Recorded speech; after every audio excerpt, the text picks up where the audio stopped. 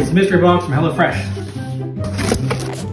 Inside the box is pork souvlaki inspired burgers. This video is not sponsored, we just signed up for one of the free trial things. All the produce looks fresh and the meat was cold, so good so far. The instructions are straightforward, but there is a little bit of wiggle room. A total beginner can screw this up, but with a bit of skill, you can make it look pretty nice. I'm happy with how it looks. This would cost 18 bucks in a restaurant. Let's try the potatoes first. Dressing it right after roasting took away the crispiness. It's still tasty, but I like them to be crispier. But overall, pretty good. Let's try out the salad here. It's good. The dressing nice. Lemon zest really comes out.